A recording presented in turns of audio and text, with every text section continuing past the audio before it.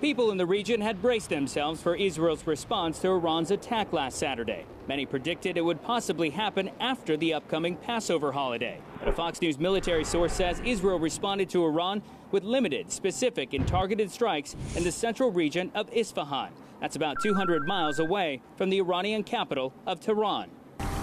Iranian state media downplaying the attack. They have not reported any damage from the strike or direct impacts. The only comments coming from Iran were that explosions were heard and that they were caused by Iran's air defense systems. Iran claims it intercepted 3 drones and has not identified a potential source of the strike.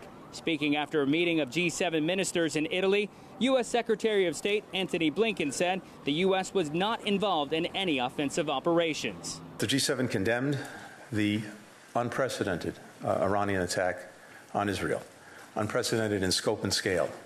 Scope because it was a direct attack on Israel from Iran, scale because it involved more than 300 munitions, including ballistic missiles. So far, no comments have been made publicly by the Israelis regarding this strike, but Reuters reports a senior Iranian official told them Iran has no plans to strike back immediately.